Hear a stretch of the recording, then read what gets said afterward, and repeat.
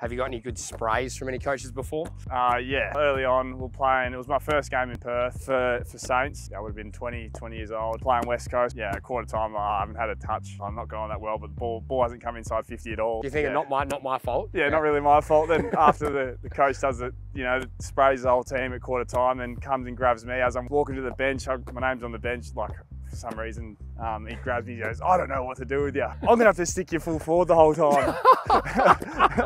I can't bring you up, mate, what have I done? He absolutely roasted me. And then I've sat on the bench, 10 minutes into the second quarter, haven't got on the ground yet.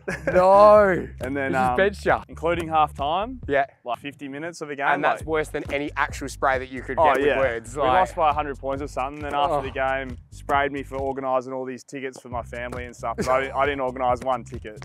Oh, that is rough. So it's just like, the man's just excited to play back in Perth in front of his family and friends, and he's got benched for the whole time and sprayed after the game. I remember I stayed the night after the game to see like family and like see some friends and stuff. And the team all flew back and had like a big crisis meeting the next day. And I wasn't there for it. So you missed it. So I was stoked. The crisis was still away, don't worry. But shortly dropped after that.